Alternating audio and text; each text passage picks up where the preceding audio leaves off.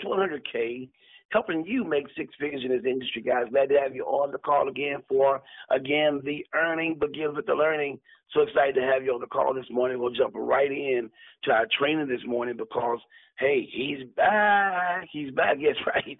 Yeah, he was on a trip going to breakthrough and help people all over the world, but he's back and able to help us. We missed him on yesterday, so let's get our pen and paper ready because ink, don't forget. And the biggest, you got to understand that you got to be able to write these things down. Habakkuk says, write it down, write the vision, make it plain, and it will come to pass. To paraphrase it, it will come to pass. And even if it tries to stop, it's still going to come to pass. It's just kind of my version of what it says. It can't be denied, but it can be delayed. So write it down. Keep the vision in front of you. And so paper and pencil is good to have this morning as we welcome our international global trainer, Crown 3, to the call this morning, none other than the breakthrough specialist, Dr. Breakthrough. It's breakthrough time. Shark, shark. Shark, shark. It's a privilege and a pleasure, a treat and a treasure, a joy beyond measure to be here with the family. And as a matter of fact, I am now in Virginia area. And my, what a great day to be alive. So I want you to text people. I want you to call people. I want you to get them on this call. I'm going to give you a new training that literally, opened my eyes to so much. And I'm going to talk about, are you a victim? Are you a volunteer? Or are you victorious? And this is going to apply not just to your life. It's going to apply to your business. It's going to apply to your finances. It's going to apply to your spiritual life. It's going to apply to each and every area of your life. And so, my friend, if you want to build a big team and build it fast, you're going to have to get the right type of people, but you're going to have the right type of mentality so you can be like a magnet to attract the right kind of people. And you're going to have to always be in what I call growth mode. Remember, I said it before, and I'll say it now. And that is, you've got to learn to grow through whatever you are going through so that you can get your breakthrough. So when you start growing through what you're going through, instead of griping and complaining, because I don't know about you, it's so easy to gripe and complain. It's easy, but my friend, that doesn't help you to grow. And I don't know about you, my friend, the results of griping doesn't get you the growth. The results of growth get you to breakthrough. So that's breakthrough. And one of the things, by the way, if you're going to be a victim, a victor, I'm just going to start off right now. But we've been going through the June declaration, and so many of you have texted me and asked me to send it to you, so I trust you've been doing it yourself. But again, it's based on a powerful thought. Job 22:28 says, "Thou shalt also decree a thing, and it shall be established unto thee, and the light shall shine upon thy ways." So when you step out and you declare and you say something, and especially when you recognize it, where I'm going with this, what God made you to be, you can start declaring some things with authority, and things will start coming into pass, and the light shall shine upon thy ways. And when you speak with authority and dominion, then doors start opening up, and God starts sending people into your arena, into your space, that can lead you to help accomplish the thing that you spoke and said. So I want you to declare this, because again, what I do throughout the day is I say what anything good that can happen will happen, and it will happen at the best possible time. This is Dr. Breakthrough's law that I constantly say to myself. So the June declaration, I pray, declare, and decree according to Job 22:28 that June is an incredibly blessed month. Every week of June is a blessed week for my family and I, and every day of June is a blessed day. I am walking in the strength of God during this month. I'm experiencing the peace, joy, freedom, and fullness of God. June is a month of great grace, great power, great favor, great wisdom, and great faith. I believe and receive miracles. I expect and experience financial breakthroughs during this month. June brings great health, wisdom, strength, and wealth. Because of the blood of Jesus, I am increasing in revelation knowledge and wisdom during this month. I hear the voice of God clearly and speak his word with power, clarity, and authority. I continually thank and praise my mighty God. No weapon that is formed against me can prosper. I am prospering. I am overcoming. And I am experiencing divine supernatural increase. Great health manifests itself during this month. New discoveries spring forth for me in this incredibly blessed month of June. My God is raising up powerful people in prominent places that will use their power, wealth, and influence to help me achieve his purpose in my life. I anticipate receiving this or more by the end of the month of June or sooner. I ask this in Jesus' name. Amen and amen. So I want everybody right now, we're going to take a deep breath, and the deep breath is symbolizing what I just read. You're breathing it in. You're receiving it, taking it in deep. It's not just going to be on the surface. You're taking it in deep. So everybody with me, take a deep breath. Okay, let it out. All righty. So I trust you just received that. So question, are you a victim? Are you a volunteer? Or are you victorious? Now, I know which one everybody wants to be. And by the way, you will empower your team if you help them to understand these principles that I am constantly understanding and God's revealing. You know, one of the prayers I pray every day that changed my life and gave me one of the biggest breakthroughs recently, which, by the way, I pray daily for fresh breakthroughs, fresh bread, fresh fire, fresh finances, and fresh oil. Those are the 5 main things that I'm praying and believing and trusting God for. But here's a prayer, and that is, I thank you that today in every way and every day hereafter, you're continually giving me more wisdom, knowledge, understanding, favor, grace, and the wherewithal to empower those under my jurisdiction and beyond to experience breakthroughs that would please you, profit them, and cause my family and I to prosper. And I believe a result of that prayer and that commitment allows God to send me different thoughts and things that will empower you to get another breakthrough, but also for me to have more breakthroughs so that I can speak out of the overflow of the constant and continual breakthrough. So the question is, which do you choose? Do you choose to be a victim, volunteer, or victorious? See, a victim, watch this now. Here's the definition of a victim. A victim is a person harmed, injured, or killed as a result of a crime, accident, or other event or action.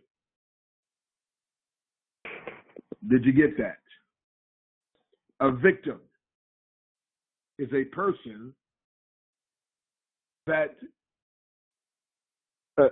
is injured, harmed, or killed as a result of a crime, accident, or other event or action.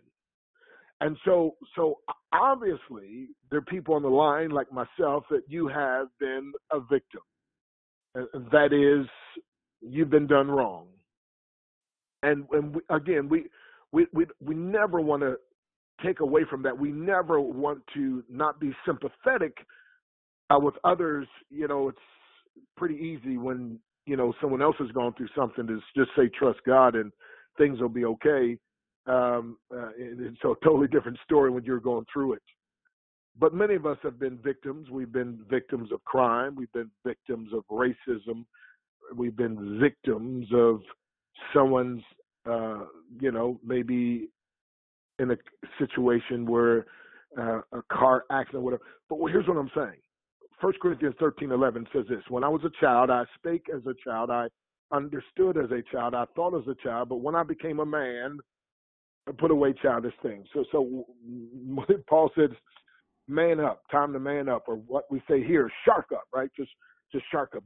But again, and I don't want to I don't want to go over this too quickly. I don't want us see. I want us to understand that we're supposed to bear one another's burdens. That sometimes a friend needs a shoulder to cry on. Sometimes somebody needs you just to listen, just to hear them out, because they're going through trials, or going through tribulations, they're going through heartaches, they're going through things that they don't understand. They're going through things that again, things have been done to them. When you think about Dr. Johannes J. Christian, a victim of, again, a teenager throwing a boulder, over an 8-pound boulder, over a overpass that went through the front windshield of his Cadillac and hit him in the face and knocked him into the back of the car and knocked out of both his eyes and literally tore off his face.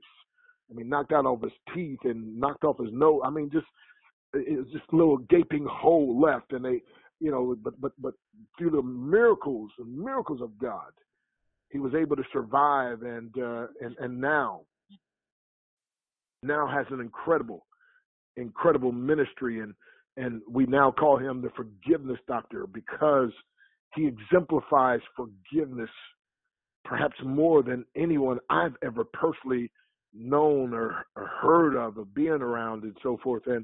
And so that's a powerful thing, because you've got to understand this. See, here's what I say, and you want to write this down and understand this, because again, there are people that are victims, and sometimes they don't understand it. They don't respond properly. So see, hurt people.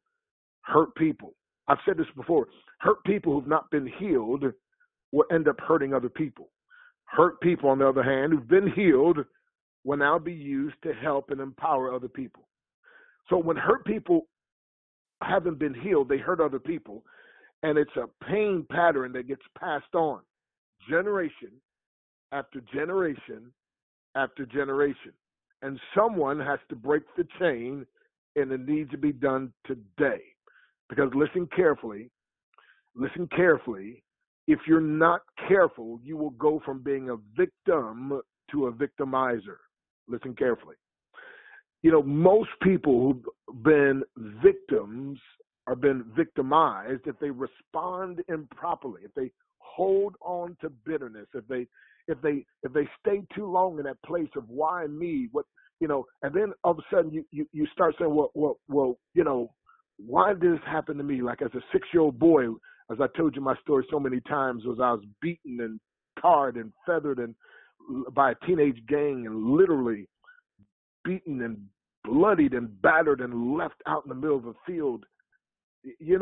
That's a crazy scenario situation. I'm just grateful somebody rushed me to the hospital, got me taken care of. But I'm saying this, so many of you are listening to my voice. You've got similar stories. Some of you have got worse stories. Some of you have, some don't. But to you, your story is your story. It doesn't matter. It doesn't compare. And it's not about comparing stories. But what I'm saying, my friend, is this. I'm saying all of us, to some degree in life, we've been victims, and you have a choice. You have a choice now, and that's what's so powerful, is most people don't understand the power of choice that God has given them. And so as a victim, my friend, if you're not careful, if you go into that state of bitterness, if you go into that state of why me, and this, you can become a victimizer. In other words, my friend, the amazing thing about those who have survived, there's one thing to survive, molestation and rape and incest and all these kind of things. But there's a difference between being a thriver, because usually those who've been victimized, if they don't get the proper help, they end up becoming victimizers. And as a matter of fact, they start thinking that the whole, everybody, I like what Jim Rohn said. He said there's only like 5 or 6 really nasty people in the world. They just kind of move around a lot, right?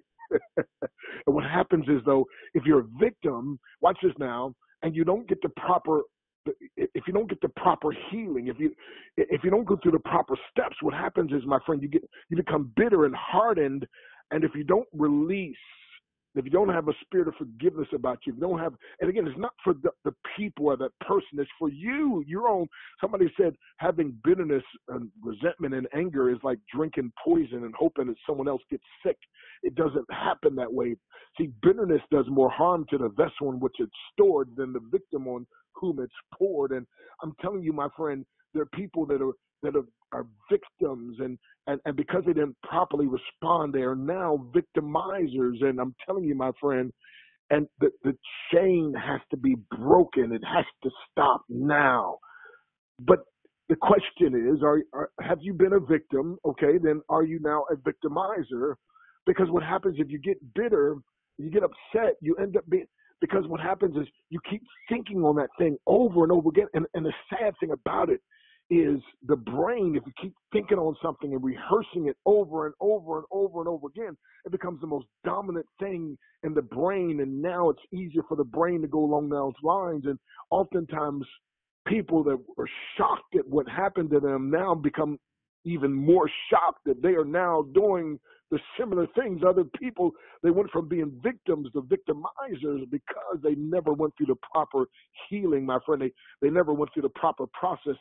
They didn't learn to mature properly. And Paul said, when I was a child, I spake as a child. I understood as a child. I thought as a child. But when I became a man, I put away childish thing. I manned up. And here we say shark up. We gotta grow. We gotta learn. Here's the most impactful thing. You don't have to, listen, you don't have to remain a victim for the rest of your life. And there's so many people that are just victims for the rest of their life. And they've kind of just settled in that this is me. Because here's what happens when you become a victim and you start thinking, I remember as a child thinking, man, something's wrong with me. It must be me, right? And when you start having that victim mentality, you literally start attracting people that are victimizers who are looking for victims, and you become easy prey. As a matter of fact, you become like the what was it called? The cat that somebody said that just the rocking chair would always hit the cat's tail and rock on, and literally the cat would just lay it down, right? It's like here, just go ahead, get it over it, go ahead, do it again. The victim mode, and sometimes people get like that, and sometimes people have been hurt in business, and they've been hurt, and guess what? And they just become victims, and they just like, well, it's always going to be like this, and everything now is a scam, and nothing's gonna work for me, and I'm not. So I'm telling you, my friend, you could be a victim if you're not careful, if you don't. And again, you can't stop sometimes being a victim. Sometimes it just happens, right? It's not of your choosing, but what happens is you get to choose what you do about that situation. And some people, without recognizing it, they choose to become victimizers because they don't know how to deal with it, because they've embraced the pain, they've rehearsed the pain, they've nursed the pain for so long without the proper steps of healing. And so, my friend, it's time for folks to understand, and it's time to understand that you may have been victimized, but you don't have to be a victimizer, and God can break that chain and you can change. But here's what's sad. There's a lot of people that don't understand that you're a volunteer victim. Ooh. By the way, let me just back up for a moment. God doesn't hold you accountable for others' actions. He only holds you accountable for your reactions. Let me say it again. God doesn't hold you accountable for your actions, for others' actions, rather. He only holds you accountable for your reactions. And so many times, because we've been done wrong by someone else, then we feel like because they did us wrong, we should say something wrong. We should do something wrong back. And now, my friend, we get ourselves in trouble with the very God who was wanting to bless us and trying to bless us, and now we're canceling out some of our blessings. Why? God, he never holds us accountable for other people's actions. It's only our reactions. We're not held accountable for somebody who curses us out, but we're accountable when we curse back. We're not held accountable for someone that does us wrong, but when we do it back, my friend, with being vicious, and that's what happens, my friend. It's a cycle that has to be broken, my friend, and even in your business. So sometimes, again, victims, they feel sorry for themselves and they haven't given themselves permission to move forward. See, what happened to you, by the way, does not have to define you. Release the perpetrator, forgive yourself, and if you keep thinking it was your fault, and what if I didn't do this, or what if I would have that, and what if listen, you've got to get up out of victim mode. So the volunteer is a person who freely offers to take part in an enterprise or undertake a task. The definition of a volunteer, again, is a person who freely offers to take part in the enterprise or undertake a task. So volunteers, by the way, feel the need to keep rehearsing or nursing and rehashing the same scenario over and over again. So here's what happens, and it's sad, they don't even realize it. They have become more comfortable and would prefer to deal with a problem that they're familiar with than a solution that they're not familiar with. In other words, they would rather deal with their familiar problem than their unfamiliar solution. It's amazing people even do that with their health today. They, some people have been victims of, the fourth leading cause of death, by the way, is properly prescribed prescription drugs by doctors who now have malpractice insurance, and you can't even sue, whatever. But watch this now. And doctors, most of them are sincere and they meant well, but they went to schools and they were trained and taught things, and who determined what they're taught?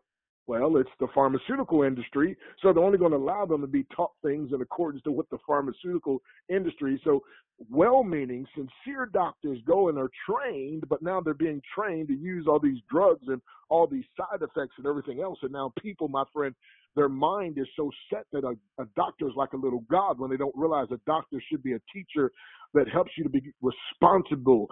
And the word responsible means respond with ability, where you now can take responsibility. And that's what I love about the website 200diseases.com. 200diseases.com. You can go there and scroll down the left-hand side and see what kind of situations you have, and a doctor will give you some wisdom and insight where you can take responsibility, when you can respond with ability. You don't have to be in victim mode, and you don't have to volunteer to keep falling for being victimized. The volunteers don't realize that you really, my friend, have the power of choice. It's like the guy said, the nail that was groaning, and I said, what's that wrong? He said, well, he's on the nail. He said, well, why didn't he move? He said, well, it doesn't hurt bad enough. Right? He's like, he's just laying there, he in pain, but he's not willing to get up and make the move. And I'm telling you, my friend, there comes a time when, okay, yes, we understand you've been hurt. Yes, we understand things aren't easy, but it's time to man up. It's time to shark up. It's time to understand that, okay, yes, but you got to go through the steps, my friend, and you got to stop. Get this now. See, no one can make you feel inferior without your consent. Eleanor Roosevelt said that, so powerful. Let me say it again. No one can make you feel inferior without, your consent. And people, there's one thing to be a victim, but there's another thing when you now become a volunteer. And again, you just volunteer to be a victim. You volunteer to stay in that same scenario.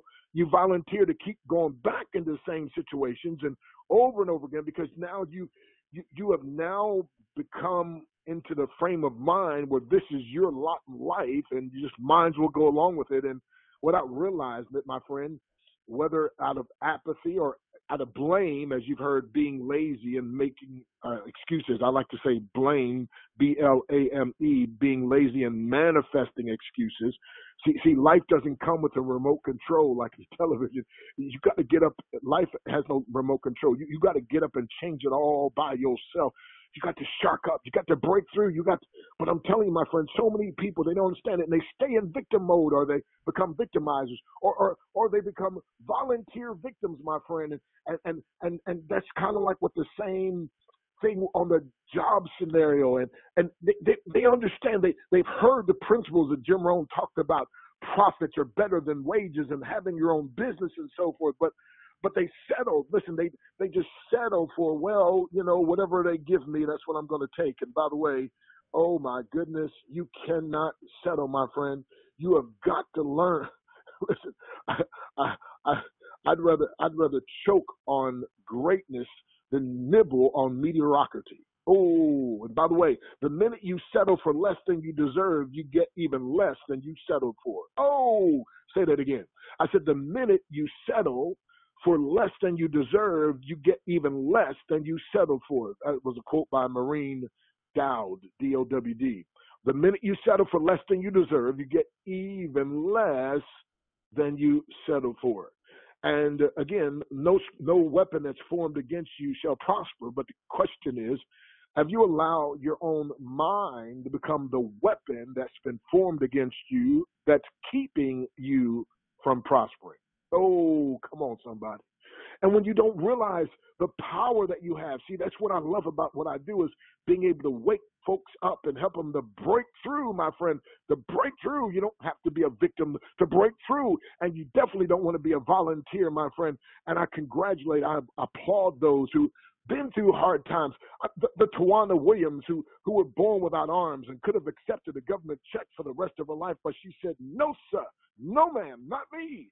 Oh, no, no, no, no, no, no. The Myron Goldens, who had polio and could have said, no, no, no, no, no, no, no, no. Don't feel sorry for me. See, the problem is sometimes victims, they get so comfortable and they like the people feeling sorry for them, and they're not even aware of it.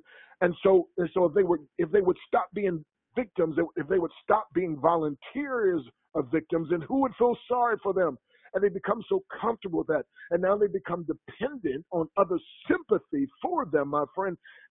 It's time. Listen, it's okay for baby sucking on mama's breast, being breastfed as a baby. But when you're 5, 6, 7, 8, 9, right? When you're 10, when you're 25, when you're 35, listen, it's time to break away, my friend. And I'm telling you, there's a line. And again, I want to have empathy and sympathy for those who hurt it, but at the same time, my friend, it's time to grow up. It's time to break through. It's time to understand that the song gets old sometimes, and it's keeping you stuck where you are. So are you a victim? Have you allowed yourself to become a victimizer? Right, and now you're like, look, I'm gonna get over on everybody I can because they did to me, blah blah blah. Listen, or actually, are you volunteering to be a victim and you're just like stuck like Chuck in a pickup truck, my friend, and you're like the car that's parked on the side of life. Dogs don't even bark at parked cars, right? Get moving. And so listen, it's time to become victorious, and you'll never become victorious until first, my friend, you have to be valiant. You have to be a visionary. And the word valiant, by the way, just means brave and courageous, heroic. And visionary means seeing the unseen until it becomes seen. And so if you want to transition from being a victim, transition from being a volunteer victim, my friend, then you have to be valiant. You've got to have a vision. You've got to see things changing, my friend. You've got to take time and meditate, as the scripture says, day and night. You got to start seeing yourself succeeding. You got to see yourself breaking through. You got to have some courage, my friend. You can't just keep sitting back and giving in and taking the road less traveled. See, I put it this way: sometimes it takes one person, one decision, or one action to change your life forever. You are that person. You must decide. You must take action. It's your choice. You can change. By the way, especially through my breakthrough challenge, especially my advanced challenge, especially the books that I've written, Your Breakthrough is Guaranteed, and How to Build a Big Team. You can change. You can grow. You can break through. You can shark up, my friend. You can man up. When I was a child, I spake as a child. I understood as a child. I thought as a child. But when I became a man, I put away childish things. I don't need to be babied anymore. I don't need to be pampered anymore. No. I got this. See, pain and adversity serves as a catalyst that catapults some to break and others to break bad. That's becoming vindictive, and yet many others to break records. The great poem Invictus, I kind of reworked it a little bit, like the Invictus Breakthrough. Out of the night that covers me, black as a pit from pole to pole, I honor the Lord who blessed me with my unconquerable soul. In the fell clutch of circumstance, I have not winced nor cried aloud. Under the bludgeonings of chance, my head is bloody but unbowed. Beyond this place of wrath and tears looms but the horror of the shade. Yet the menace of the years finds me with faith and unafraid. It matters not how straight the gate, how change with punishments the scroll. Joshua 1:8 made me the master of my fate. King Jesus made me the captain of my soul. Originally written by W.H. Henley and paraphrased by Dr. Breakthrough. And I'm telling you, my friend, you got to understand, my friend, there's so much unused potential and power that you have. The power of choice, the power of a free will. You can get up, my friend, like the man at the pool of Bethesda. He became a victim after a while. He's like, look, for 38 years I've been trying to get in, when the water was troubled by the angel. The first one that got in was healed. And by the way, I said before, God doesn't need, he doesn't need doctors. He doesn't need products. He doesn't need herbs. He doesn't need any of that, my friend. He doesn't need a pool of Bethesda. But when he chooses to use the pool and the water's troubled, I'm going to be the first one to jump in and get my healing. Come on, somebody. And he's giving us products and minerals and things that we can use, my friend, to put in our body, and nano cards that we can use. Come on, somebody. And hydration. I jumped all in. Come on, somebody. But I'm saying this, my friend. I'm saying this. That man, after a while, he just like, man, every time I try to get in, somebody else beats me in. And Jesus finally said he didn't even realize that he had the power within himself all the time and didn't know it. And Jesus said, take up your bed and walk. Get up. What do you want? He said, well, sir, he said, I have no man when the water is troubled. You don't need some man. You the man. But I have no man when the water is troubled. No. You're looking at healing right in front of yourself, and you're wondering about these. Jesus said, look, just get up. Take up your bed and walk. And the man got up. Wait a minute, without even getting in the pool. Uh-oh. Hello, somebody. The man didn't realize he had the power with Ephesians 3:20 under him that's able to do exceeding abundantly above all we can ask or think according to the power that worketh in us. And there's untapped power, my friend. And that's why victims stay victims. There's untapped power. And that's why sometimes they become volunteer victims. And the vindictive people actually train them to be volunteers. And our government will train you, my friend. And the thought police will try to keep you locked in. But I'm telling you, we're here to set you free. We're here to help you to break through. We're here to help you to shark up, my friend. No, it won't be easy. Listen, it won't be easy, my friend, but it's worth it. And listen, people getting stuck on the welfare roll for the rest of their lives and generation after generation. No, somebody's got to break the thing and say, no, I'm going to go start my own business, my friend. And it won't be easy, but I'm going to make it happen, my friend. That's what changed our lives. That's, my friend, what will change your life. And that, my friend, is what we're all about, my friend. I can tell you over and over again many stories, my friend, of different people whose lives, they were victims, my friend. They had been victimized.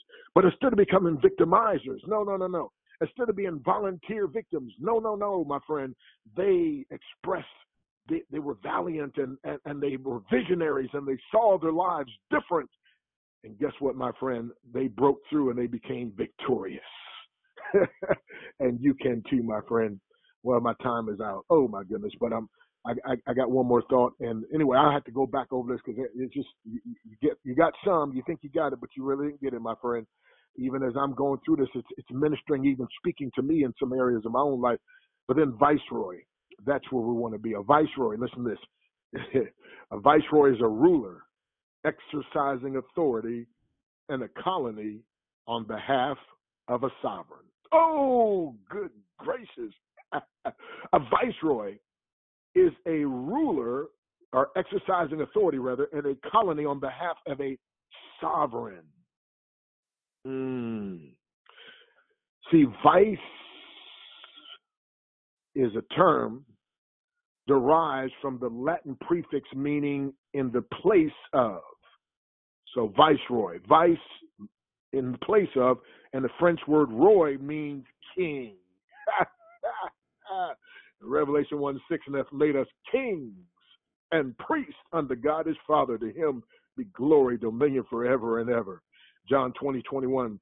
Then said Jesus unto them again, peace be unto you, as my Father has sent me, even so send I you. Luke 19:10, the Son of Man has come to seek and to save that which is lost. He said, the same reason I came, I'm establishing some viceroys. I'm establishing some sharks. I'm establishing some ambassadors. Come on, somebody. 2 Corinthians 5:20, we beseech you in Christ's stead, be ye reconciled unto God. Ambassadors, get this, my friend. It's like it's a viceroy. God said, listen, I want to use you. I'm giving you dominion. No victim. No, not a victimizer. No, not a volunteer victim. No. God says, step up, shark up, break through. Be valiant. Have a vision of what I have for you, and I'm going to make you victorious. And not just victorious, I'm going to help you. I'm going to empower you. I'm going to enable you to be a viceroy. You are a ruler, exercising authority in a colony on behalf of a sovereign of me. I don't know anything better than this. And I'm telling you, you're listening to somebody. I've been through all the steps, my friend, all the steps. I'm telling you, you can break through. Because it's breakthrough time. Shark. God bless you. Wow, shark. Woo, victim. Are you a victim? I'm telling you, are you a victor? And what's the third one after breakthrough? Well, they can be vindictive, if they're not, so if you don't properly respond from being a victim, you can be a victimizer. But you can, and many people are volunteer victims, but you got to be valiant and be a visionary so you can then have victory. So then God can establish you as a viceroy. Oh, come on, Jesus. Come on, somebody. Well, your victim days are over. Wow. But the volunteer days, see, there's people that volunteers, they don't even know that God had given them powers. It's like here at Juneteenth, right? The folks here in Texas were still under slavery. They didn't know about the Emancipation Proclamation. They didn't know they had been set free. They were still operating. They didn't even know it. And so that's why you should know the truth, and the truth shall set you free. And that's why, again, Coach, I'm so grateful for those folks who just been. We always say sometimes you need to call, and other times the call needs you, and people that are just faithfully getting on these calls. But even more, putting other people on the calls, because you just never know what somebody's going through. And just one word sometimes will trigger, just one word will set somebody free. I got to stop. Wow. You know, I'm going to close the call out, but when you were talking, is scripturally what came to me was Mephibosheth, because he was a victim. And it wasn't really his fault. Little baby, right. What could he do? And it so impressed him that he just was mentality of a dead dog, man. Went to a low place. And so I was thinking that when you were teaching, I said, wow. And so somebody has to come and pour oil on that and help him realize that you're not what you seem to be. You're not what happened to you. But today, this is who you are. And have to restore his whole image of himself. I just thank God for you, because many of us have been through some low times, and we need to hear that, because some things are not our fault. It says I could have made it if he hadn't done this. If she hadn't done that, look where I would have been, and so forth. And then how do we get back from that? So that was a powerful teaching, powerful recording, man. Thank you for your heart and your teaching and your training that you give us out of your heart. We love you, man.